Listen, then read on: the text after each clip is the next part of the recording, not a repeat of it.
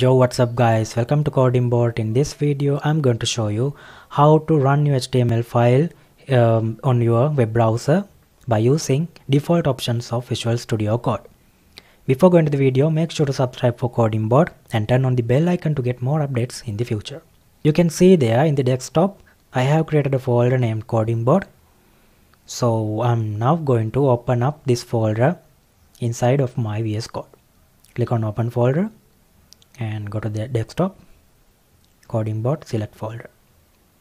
You can see my folder is opened up inside of Visual Studio Code. In here I'm going to create a file named my.html and just press enter. My HTML file has created.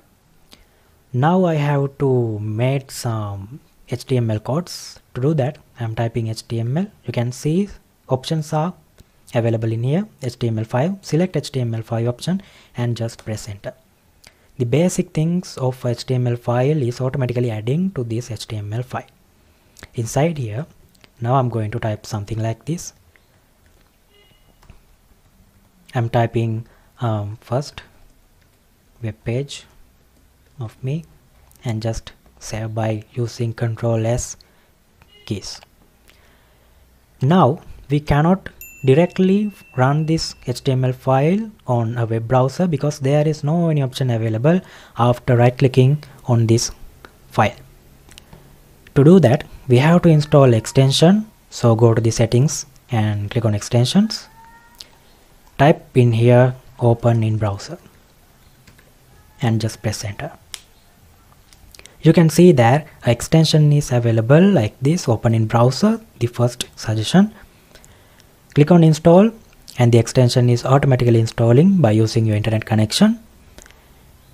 Now you can close this and you can see that the option is available now, open in default browser and open in other browsers. I'm using open in default browser option. You can see that the HTML file is already running on this browser. First web page of me.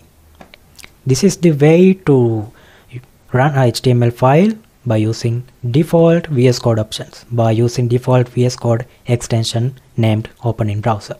Thanks for watching guys. Share this video to your batchmates or to your classmates. I will meet you soon in the next video.